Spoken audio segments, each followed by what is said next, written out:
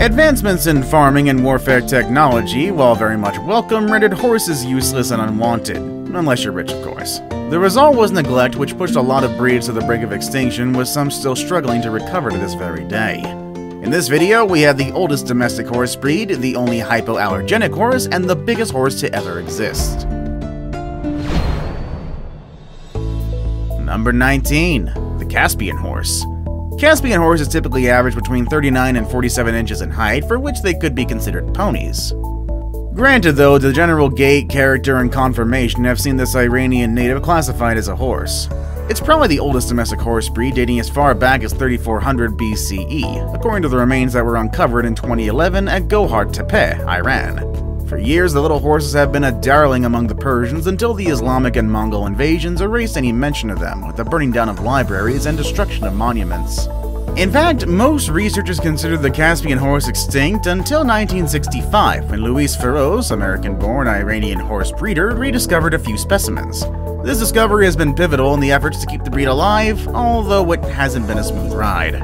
For instance, the herd Feroz had established early on was constantly attacked by wolves, and there was once a ban on keeping horses, which forced a discontinuation of the breeding program.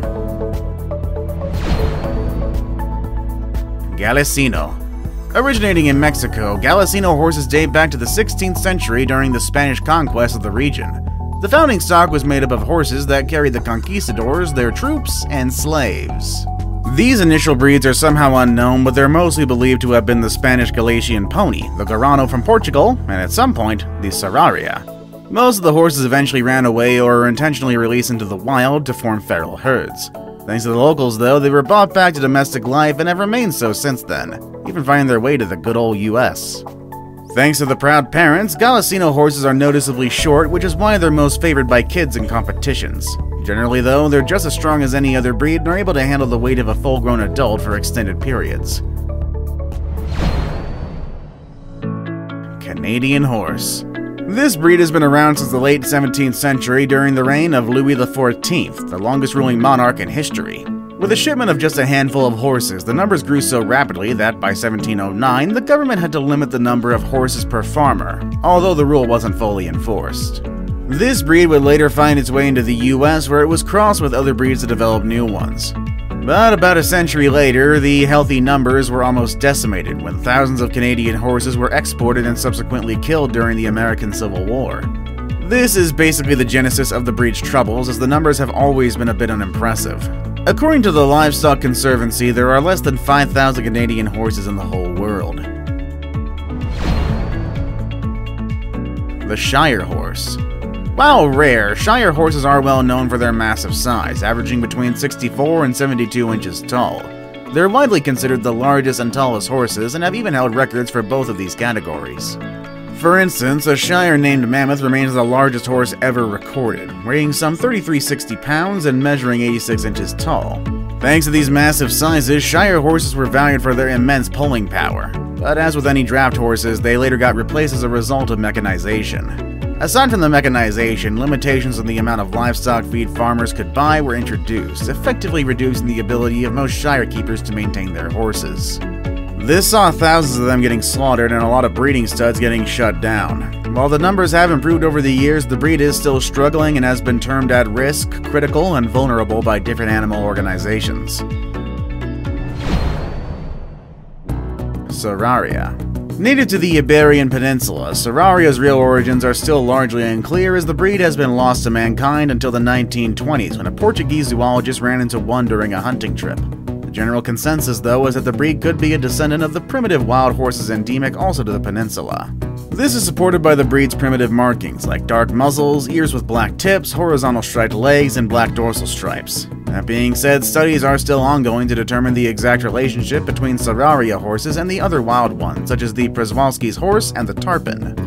Moving on, the individual horses here are generally small, averaging heights of close to 60 inches, although a few of them may even be shorter at about 51. Despite that, they've priced for their endurance and hardy nature that enables them to thrive on relatively little food.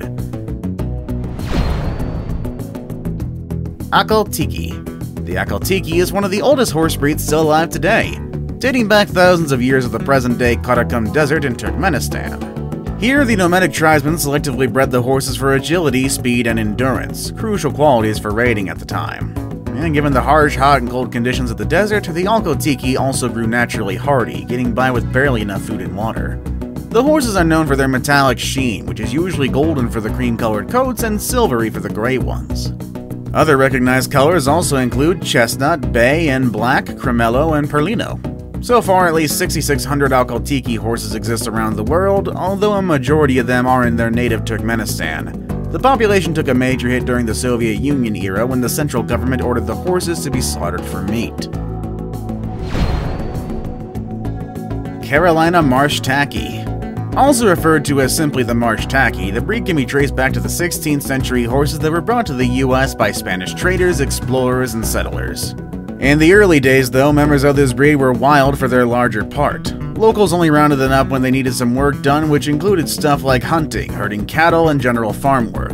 The horses are mainly known for their role in the American Revolution War, where they proved to be quite useful. Given their short stature, they could easily navigate through the lowland swamps of South Carolina as opposed to the larger European breeds that were used by the British. Once spread throughout South Carolina, today just a few of them remain, about 276 in total, consisting of 153 mares and 123 stallions. And of all the available mares, fewer than 100 of them are actively involved in breeding. Peruvian Paso. The Peruvian Paso breed was developed during the Spanish conquest with horses from both Spain and Panama. Huge cotton and sugar plantations meant farmers needed to travel extremely long distances, which required a smooth-gaited horse. As the ideal breed, the Peruvian Paso inherited this and many other traits from the Andalusian, the Genet, and the Barb breeds. Interestingly enough, the breed has maintained the different traits for over 400 years, a fact that's been attributed to its isolation and a particularly specific selection by the breeders.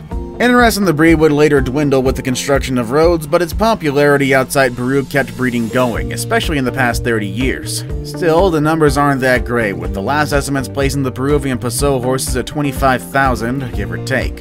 So they're in a considerably better situation compared to the majority of breeds in our video, but still, there's some work to be done. Takara horse.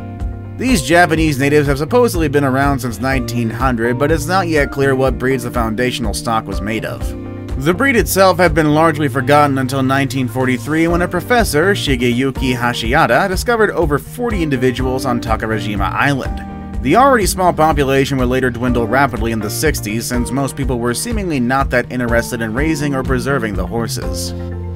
Thankfully, this changed a few years later, and a breeding program went into full swing, which has seen the numbers rise to just over 100. The Cleveland Bay.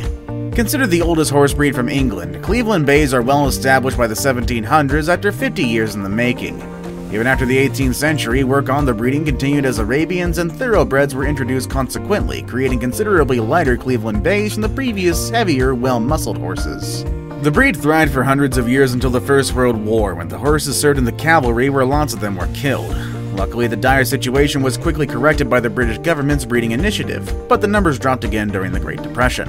By 1962, just 4 purebred stallions remain in the UK, of which the Queen bought one personally, so she's among the people responsible for keeping the breed alive and gradually improving its prospects. Przewalski's horse. While they're the only surviving wild horse subspecies, Przewalski's horses aren't exactly free-roaming. The known populations today are bred in captivity, which has certainly helped keep the breed alive. That being said, quite a few of them have been released into the wild in Mongolia, where the numbers are reportedly on the rise. According to National Geographic, the horse's wild population first became threatened in the 60s as the subspecies was crossbred with other domesticated horses. So even though their numbers are trending upwards, their genetic diversity might forever be lost. Aside from crossbreeding, other possible causes of the Przewalski's horses near extinction include stiff competition for water sources from domestic animals, hunting, and loss of habitat. The Curly Horse.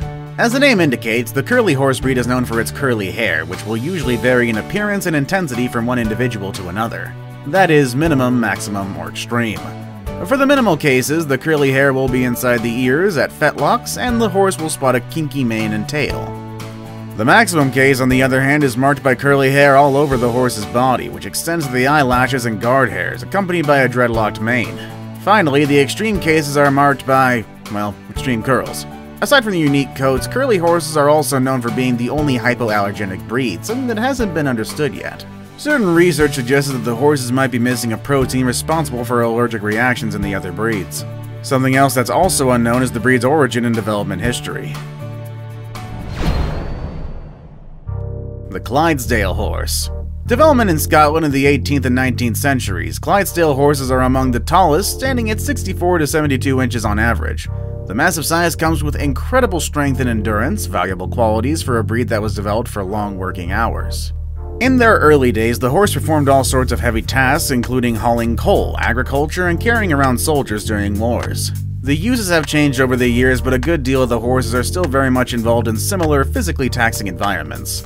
The Clydesdale horses' troubles began in the First World War, as a good deal of them, and we're talking thousands here, were used consequently and leading to serious decline. Also around the same time, most farms were pretty big on mechanization, which eliminated the need for horses and subsequently their breeding. Today, though, they're still popular among horse lovers, especially as carriage and parade horses, thanks to their feathery feet. Suffolk Punch. In the old times when this breed was being developed, punch was specifically used to describe a short, stout person. And that's how the horses got their last name, being fairly well muscled and noticeably short. Aside from Suffolk Punch, the breed is also known by the names Suffolk Horse and Suffolk Sorrel thanks to their Suffolk County heritage. They didn't really become popular until the early 1900s, despite their 16th century origins. The breed wasn't just limited to England, though. By the time it blew up, it had been exported all around the world to countries like Germany, France, Argentina, Spain, and Sweden, among others.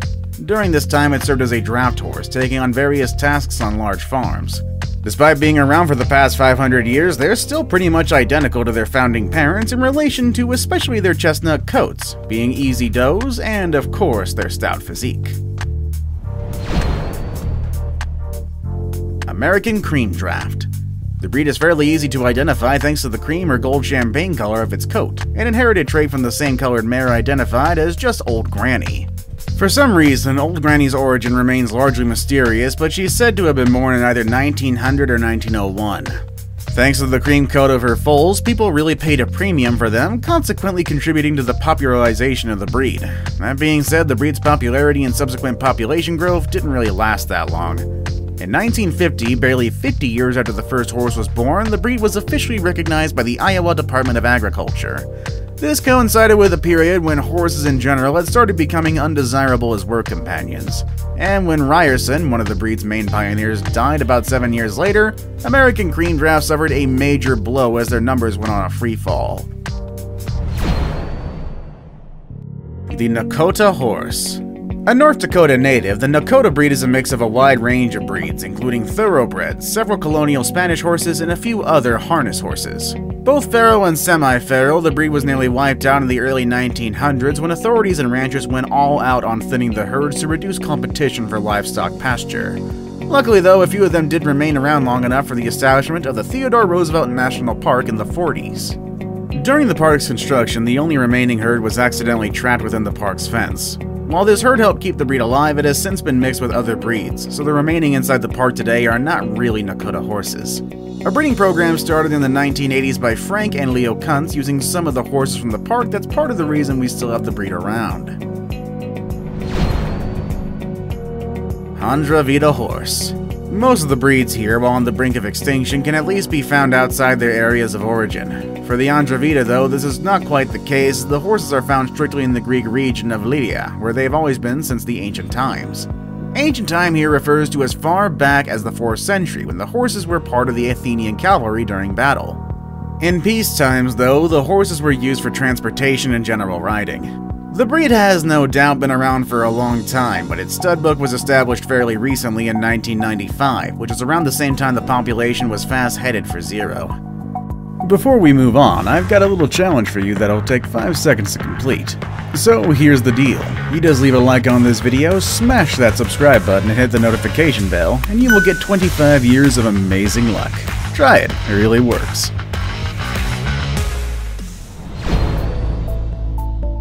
The Hackney Horse. The Hackney horse breed was developed in Norfolk, England in the mid-1700s by crossing the thoroughbreds with the Norfolk Trotters. The breed would then become extremely popular a few years later thanks to its incredible ability to reach amazing speeds as a light carriage horse. Today, the breed is valued for its unique trot, consisting of springy, prance-like leg movements. So away from their light carriage duties, they're pretty ideal for the show ring, as their graceful trot is a guaranteed showstopper. Their dwindling numbers also make that trot even more valuable. Today, Hackney horse breeders are hard to come by despite concerted efforts to increase the population. And even worse is that just under 3,000 of these horses exist, most of which are found in Britain. In the US, the population is said to consist of as few as 200 individuals. See you all next time!